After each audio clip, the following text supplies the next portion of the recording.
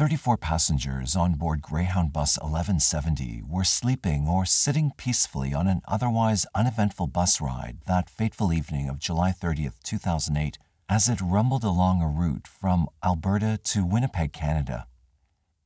The long 15-hour bus ride should have been a benign and uninteresting ride intermixed with some sleep, cigarette breaks, and a few stops along some desolate country towns in between the two cities. Unbeknownst to the passengers of Bus 1170, a man by the name of Vince Lee would board the bus along its route. The unassuming Asian man wearing sunglasses did not stick out at all. However, the peace and tranquility of the night would soon be broken when Lee unexplainably pulled out a knife and stabbed the man next to him to death. The details of the grisly crime and the subsequent fallout from Lee's trial would forever change the Canadian public's discourse over the treatment of mental illness in the country's justice system.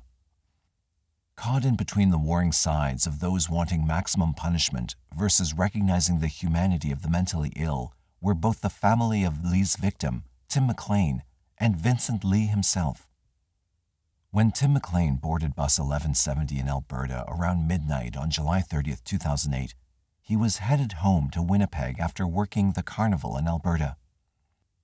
23-year-old Tim McLean was described by his friends and family as a free spirit. He never liked to stay in one place for too long, and he always wanted to move around, experience new places, and work new jobs.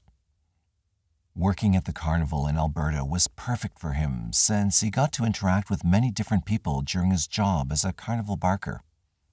Carnival barkers are the people that entice carnival goers into playing the game they're operating. The job gave Tim the freedom he liked to express himself and have fun while meeting new people. But the days were long, and Tim was tired. Once the carnival had finished, he decided to head back home for some much-needed rest. After getting on board the bus, passengers noted that by the evening of July 30th, Tim was fast asleep. Sitting near the back of the bus, about one row ahead of the toilet, Tim had his headphones on and had his head leaning up against the window as he slept. Unbeknownst to him, at about 6:55 that evening, the bus made a regularly scheduled stop in the small town of Erickson, Manitoba. Here, the bus picked up a new passenger, Vincent Lee. When Lee first got on the bus, he sat near the front. Beyond sporting a pair of sunglasses at night, the 44-year-old Lee was otherwise unassuming. After taking his seat near the front, he sat quietly for about an hour until the bus pulled over to the side of the road for a scheduled smoke break. A lot of the passengers stepped off to smoke, including Lee. According to a passenger who spoke with Lee during this break, he was calm and polite. He spoke with Lee, and Lee also struck up some small talk with a female passenger. The passenger did not remember what they spoke about, but said it was unassuming and definitely not odd or weird. Once the passengers had finished smoking their cigarettes, the bus driver shepherded them back on to continue their journey towards Winnipeg. But once Lee was back on the bus, instead of sitting in the same seat towards the front, he chose to sit all the way in the back next to Tim McLean. At this time, it's disputed whether Tim was asleep or not.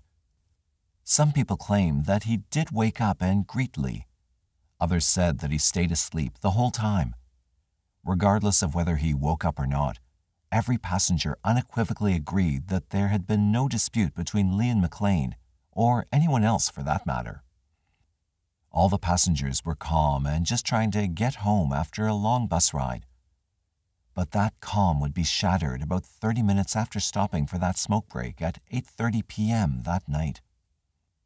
At 8:30, without any warning whatsoever, Lee stood up and pulled out a large hunting-type knife. Without saying a single word, he started stabbing McLean repeatedly in the neck as he slept. The passenger that sat right in front of Lee saw the whole attack unfold. According to him, Lee did not say or do anything prior to standing up and pulling out the knife. Even during the attack, his face remained stoic, and he did not make a sound, not even as much as a grunt as he plunged his knife into McLean's neck about 8 or 9 times. As soon as the attack started, this man ran forward to get the bus driver's attention. Even though Tim was now screaming in agony, most of the passengers were asleep and not paying attention to what was unfolding around them. The bus driver quickly obliged and pulled the bus over to the side of the road. Once pulled over, the same man turned to see if he could assist Tim in any way.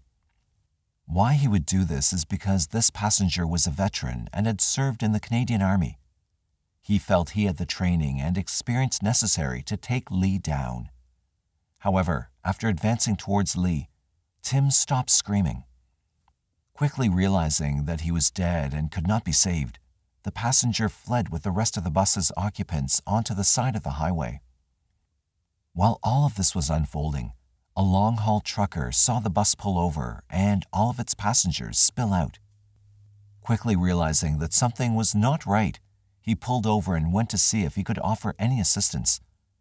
Upon meeting the unnamed Army veteran, the two, now joined by a third man, decided to try to subdue Lee before police could arrive. Arming themselves with a crowbar and 2 knives, the trio returned to the bus. Once back on the bus, they saw Lee had started to cut Tim's head off and had already sliced his abdomen open. When Lee saw them, he immediately charged towards the men. The 3 soon realized that Lee was not going to stop anytime soon and decided then and there that the best plan was to lock him inside the bus. After retreating outside, the men held the door shut while the bus driver attempted to lock it.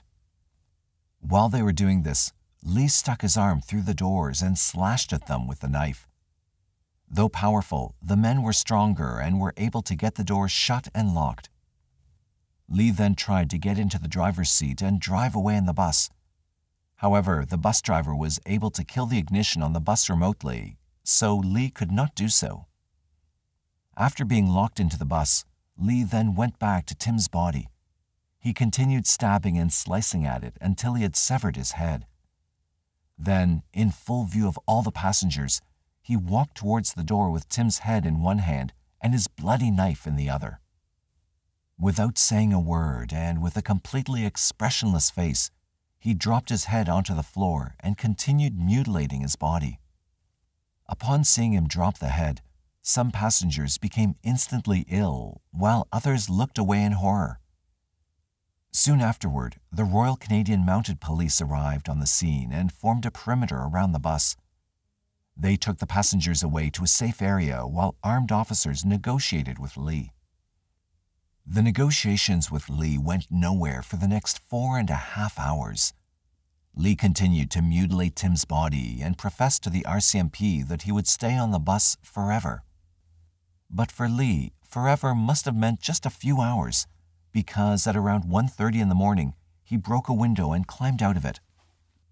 Once on the ground, police tackled him and tased him several times before subduing him and bringing him into custody. Upon his arrest, Lee was covered head to toe in the victim's blood. He also told the police that he was sorry and asked them to kill him. Even though Lee was a horrific enough sight on his own, it was what police found and did not find later on that proved the most haunting aspect of this case. Beyond severing Tim's head, his body had over 100 different stab and cut wounds. He was disemboweled, and pieces of flesh were found stuffed inside plastic bags throughout the bus. Inside Lee's pockets, police found Tim's tongue, nose, and an ear. After recovering all his body parts, police realized that Tim's eyes and a chunk of his heart were unaccounted for, and police presumed that Lee had eaten them. Soon after the details of the grisly attack became public, Lee became an international media sensation. The main question on everyone's mind was not whether he did it or not, but why. To answer that question, police and prosecutors would have to analyze every aspect of the life of a very sick, but otherwise quite average and decent man. Vincent Lee was born in China in 1964. After obtaining a computer science degree from Wuhan Industrial University in 1992, he worked as a software developer in Beijing from 1994 to 1998. In 2001, he legally immigrated to Canada and became a full Canadian citizen in 2005. During this time, he married a woman only known in public records as Anna. It's unclear whether they met in China or Canada and what her nationality was. The only thing for certain is that by the time of the attack, the two were divorced but still living together amicably. At first glance, the attack appeared to have all the hallmarks of someone who was severely mentally ill. Because of this, police specifically looked into his background to prove if Lee had a mental illness or any type of criminal background. While Lee had an absolutely spotless criminal record, there was some evidence of mental illness. In 2003, Lee was picked up walking on the side of the highway in Ontario. When responding officers asked him what he was doing, he said that he was going there to look for work. It's unknown what made the police suspicious of his behavior, but they had him involuntarily committed to a mental health facility in Ontario for evaluation. After an unknown but probably short period of time, Lee left the hospital against a doctor's recommendation to stay. Upon his return home, Anna asked that he seek treatment, but Lee refused. Beyond this one incident, there are no other documented cases of interactions with the police or being treated for mental illness. According to his bosses at Walmart and a restaurant where he had worked, Lee had always been a good worker and dependable, though he had kept to himself. His ex-wife was able to see more of his challenges with mental illness at home. She reported that he often had trouble sleeping and eating. She said that he sometimes would take long bus rides without notice and wander to who knows where.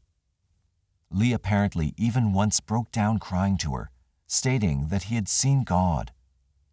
While certainly a cause for concern, when Lee pushed back against getting treatment for his mental health, she relented. Lee's mental health must have continued to decline since that July. He was let go from his job at Walmart. While some sources cited that he had a disagreement with an employee, people may never know the real reason. But what is known is that during interviews with psychiatrists, Lee stated that during this time he began to hear voices in his head.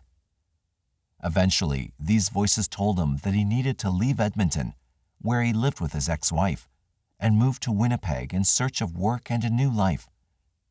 Before he left, he wrote a note to her stating that he was done and he was starting a new life. At noon on July 28th, he boarded a bus in Edmonton and rode it until the following evening on July 29th, when he got off at a rural town named Erickson in Manitoba province. After getting off at the bus stop, he spent the next day sitting on a bench. When not sitting down, Lee burned some of his clothes, threw some in the trash, and tried to sell others. The following morning, he put his laptop on the sidewalk next to the bench with a for sale sign of $600 or best offer. A local resident walked past the man several times and decided to inquire about buying the computer. According to him, he haggled with Lee over the price. The two eventually agreed on a price of $60, and the man went to the bank to withdraw the money. After buying the laptop, the boy took it home and soon realized he did not have the password. Going back to Lee for it, Lee readily gave him the password. After taking it back home, the teenager's mother looked through the computer with him to ensure that there was not any pornography on it. Instead, the pair found just a few job resumes, emails written in Chinese, and a bunch of nature shots that looked like they were of British Columbia. While seemingly innocuous, the interaction between Lee and the boy is important because it's further evidence of Lee's state of mind. Lee was friendly and not aggressive at all, and neither was he rambling or unaware of what was going on around him. Instead, he just made simple, pleasant conversation with the boy. His actions also helped support the manic episode Lee was suffering at the time. Even though he said he wanted to start a new life in Winnipeg, why Lee would be getting rid of all his possessions directly contradicts this intent and proved he was not in the right state of mind. Later, when the teenager was back in the same area, he saw a Greyhound bus departing, and the man was gone. Little did he know that he had just witnessed the beginning event of what was to come not even 2 hours later. Once in police custody, Lee was charged with second-degree murder. The government did this because the police knew from the beginning that his mental state was in question. In order for first-degree murder to be charged, prosecutors would have to prove intent was there from the beginning. But with second-degree murder, that burden of proving premeditation was not there, since someone who is mentally ill could not have that capacity. Before prosecutors knew that the case would center solely on Lee's mental competency, both the state and defense opted to have psychiatrists examine Lee. During his interview with them, Lee stated that voices in his head told him that Tim McLean was an evil demon that was going to kill him and other people, and the only way to save his life was to kill the demon. When explaining why he mutilated the body to the degree that he did, Lee said that the voices told him McLean's body would be able to reanimate and that he had to dismember it to stop that from happening. In a rare turn of events during his competency trial, both psychiatrists diagnosed Lee as suffering from a severe case of schizophrenia, that he was also suffering from delusions, and that the manic episode he was going through at the time of the attack was still going on. Due to the overwhelming evidence of his mental illness, the judge ruled that Lee was not criminally responsible and would be admitted to a mental institution.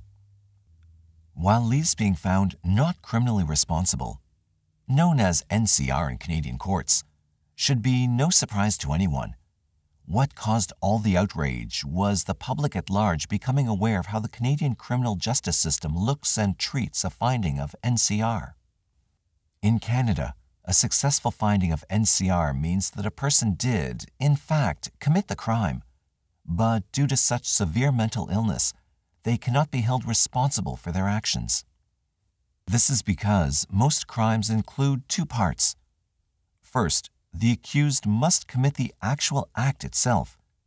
Second, the accused must have the intent to commit the act. Because severely mentally ill people cannot form the proper intent, they should not be held criminally liable for their actions. Instead, under Canadian law, those found not criminally responsible are sentenced to an indefinite term in a Canadian mental institution. Under the law, those admitted patients are forced to undergo strictly regimented and regulated psychiatric treatment. Those who respond well to treatment and follow their doctor's orders are given good evaluations that could help them get released. Those who do not do well or refuse treatment will continue being treated for up to the rest of their lives. For patients like Lee, their only hope of release would be at a board made up of a psychiatrist, a lawyer, and another member who is neither a lawyer nor a psychiatrist. The board reviews all aspects of a patient's record and makes recommendations as to different privileges they can be granted, like supervised walks around the facility all the way up to full release. Upon hearing the judge's finding that Lee was not criminally responsible, McLean's family was outraged. His family and their supporters argued that despite how severely mentally ill Lee was, a crime was a crime, and he should be locked up for life regardless. People on the other side of the argument stated that those who were severely disabled should get the proper treatment they needed to reintegrate back into society. Their point of view has been that Canada, like most other countries, has treated those with mental illness as pariahs and as people who should be locked away and forgotten. Canadian legislation that found citizens not criminally responsible was a step in the right direction toward helping those who truly needed it. Detractors of that argument stated that the law did not do enough to give justice to a victim or their families.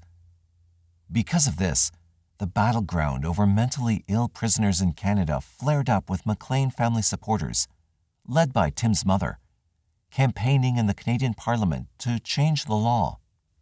They wanted to have those found not criminally responsible locked away for life, regardless of their danger to society or how well they responded to treatment. Regardless of which side of the argument you fell on, one thing was for sure. Vincent Lee was caught in the middle. And even though Lee had avoided a prison term, his quality of life was nothing to be envious about. After his admission to the Selkirk Mental Health Center in Manitoba, Lee underwent strict round-the-clock care and was locked down in his room 24 hours a day. According to court testimony from a fellow patient there, being in prison was a better existence. In prison, inmates are allowed to leave their cells, interact with other patients, and hold down a job to buy goods at the prison canteen. Prisoners could also work out at the prison gym or play different games like soccer or volleyball. Inmates could also purchase personal television sets that they could have in their cells to watch anything they wanted. But at Selkirk, such luxuries are out of the question. As a mental patient, things as simple as a walk outside for 15 minutes are huge milestones. According to Lee's fellow patient, those at Selkirk have to spend years getting good evaluation reports before being granted even escorted walks around the grounds. Most of the time, patients do not have interaction with one another. There's also little to do in the way of entertainment, with each floor having just one TV set to one specific channel that never changes. Doctors confirm the patient's accounts, stating that, like a child, patients at Selkirk must demonstrate that the staff can trust them before granting them privileges or even the simplest tasks like taking a walk outside.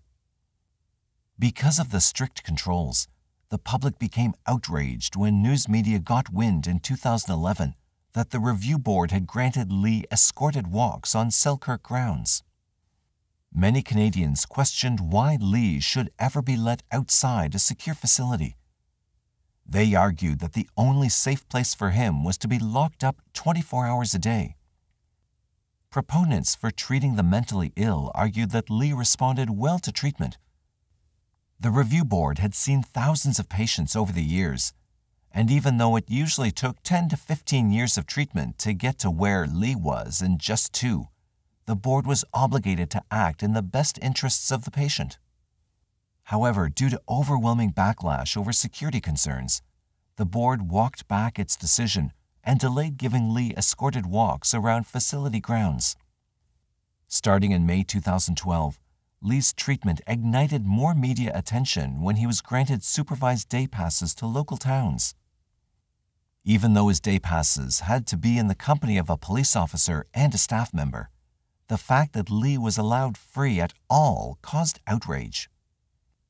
2 years later, local politicians and the media found that the review board had been granting Lee unsupervised day passes ranging from just 30 minutes to a whole day, causing the debate surrounding mentally ill offenders to stir yet again. Opponents argued that the state had objectively failed to separate violent versus nonviolent mentally ill offenders.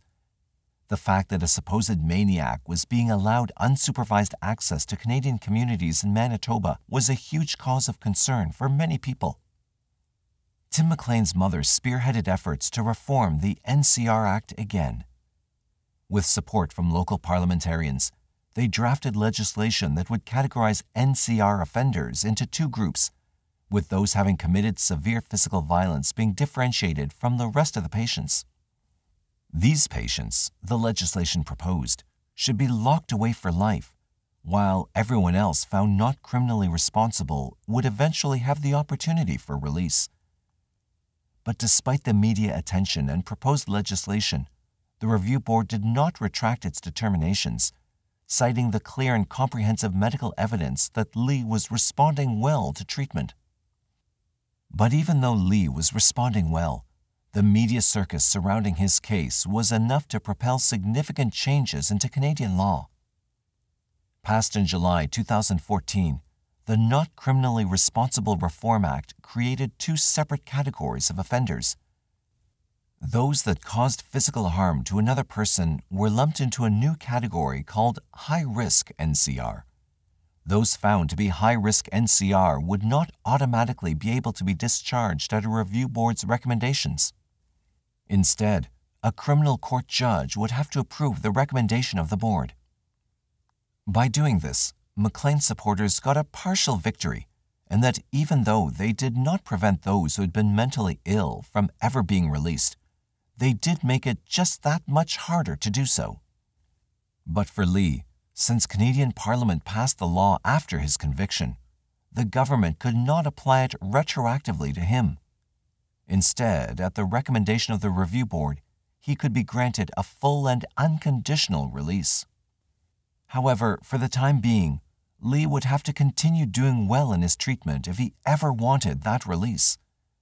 Even though he responded well to his medications and therapy, the controversy surrounding Lee's treatment continued into 2015. During this time, the public became aware that he was not only being granted unsupervised day passes, but that he now had a cell phone and was living at a group home near Winnipeg. Lee's medical team responded once more to the outpouring of negative backlash, stating that Lee had not had any hallucinations in over a year and was continuing to make marked improvements in his mental health. His mental health team also noted that due to intense media coverage surrounding his treatment, Lee had been threatened during several of his day passes and that he faced public scrutiny on others. His team argued that though he was out on supervised release, Lee was still vilified in the court of public opinion, making him feel trapped inside imaginary prison walls. Fortunately for Lee, he was able to get a major victory in helping protect himself from threats and harassment out in society. Probably due to the intensely negative media attention, Lee was allowed to legally change his name to Will Lee Baker in 2016. That same year, he was also granted the right to live independently as long as he met certain conditions. These conditions included meeting with counselors, taking his medication, and checking in with medical staff. The news that Lee could now live on his own angered many advocates who wanted to see him locked away for life. Perhaps no one was angrier than McLean's mother. Upon learning that he was living alone, McLean's mother was so outraged, she simply said she was at a loss for words. Others were equally dumbfounded. Some suggested that even if Lee were to continue living on his own, he should be forced to live under type of supervised release for the rest of his life. Detractors argued that even if he had performed well in a hospital environment, Lee living alone with no oversight was too much of a public safety risk. However, the Review Board did not feel the same way. After nearly a year of supervised independent living, on February 6, 2017, the Review Board voted unanimously to grant Lee an unconditional discharge. With this discharge in hand, it meant that finally, after almost 9 years of treatment, Lee would be fully integrated back into Canadian society. No longer would he have to report his address, check in with his mental health team, or even take his medication. While his mental health team reported that they felt encouraged Lee would continue doing the right thing, many still felt otherwise. Despite this, Lee stated that he wanted to spend the next 2 or 3 years in Winnipeg. He also wanted to start a new vocational school for an undisclosed career change. Lee also expressed interest in visiting his native China for the first time in years. Whether or not he did any of these things is unknown. Since being granted a full release, Lee has stayed out of the media coverage, and it appears that those hounding him every step of the way over the years have stopped caring. While the death of Tim McLean is certainly tragic and horrific in every sense of the word, people must not forget that sometimes the perpetrator is also a victim. Vincent Lee never hurt anyone before or since the attack, and he was the victim of modern-day society's failure to treat mental health seriously. Though significant strides have been made in Canada and elsewhere since 2008 in recognizing and treating mental health, there's still a long way to go. Perhaps the greatest question that came out of this case was how to hold people with severe mental illness criminally responsible for their actions.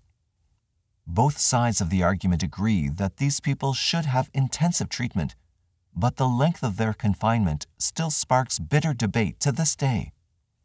And while both sides have merit to their arguments, the compromise may be in the middle. But regardless of the debate, people should never forget that at the core of this case, Tim McLean was a completely innocent victim, and Vincent Lee was a very ill man.